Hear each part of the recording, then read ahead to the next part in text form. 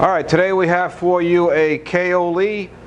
This is a tool and cutter grinder as well as a cylindrical grinder. This is their model B2060H. It's a hydraulic activated table. It can also be used just by hand alone if that's what you would prefer, by using the hand wheel rather than a hydraulic system, but it does have it.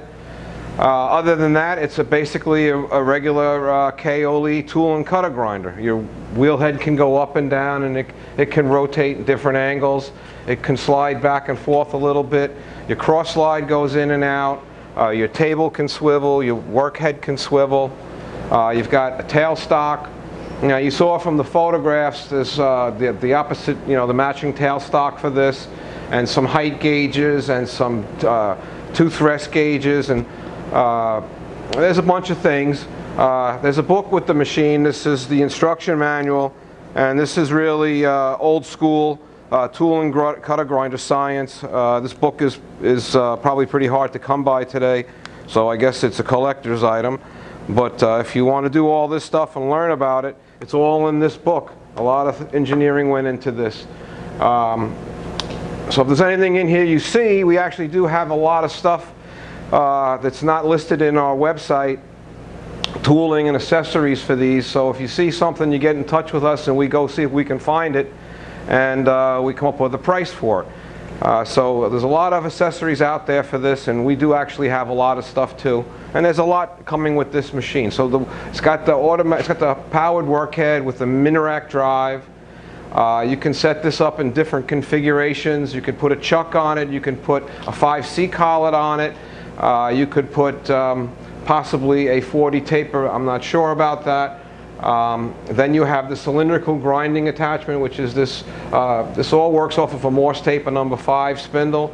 So over here you have you actually take the belt off of this side and pulley and put it on here, and you'd be able to drive your headstock around your dead center.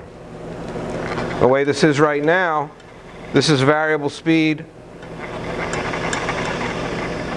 and this is just hanging here because there's nothing to drive it. So normally you would want to just be driving in this outer thing, the outer pulley with the driver dog on it. That's if you were going to use this for cylindrical grinding. The wheel head, you can go in one or two directions. Let's start the hydraulics up. That's the wheel spindle. That's going backwards. That's going forward. This machine is wired for 220 volts, 230 volts. We actually only have 208 on it. Works fine. That starts your table going. And this is the speed.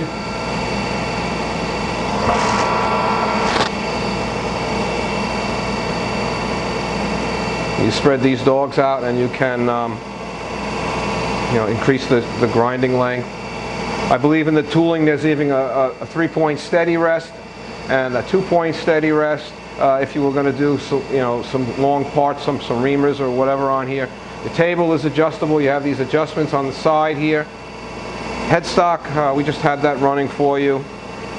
So that's pretty much it. That's the KO-Lee 2060H tool and cutter grinder and/or cylindrical grinder. Thank you very much.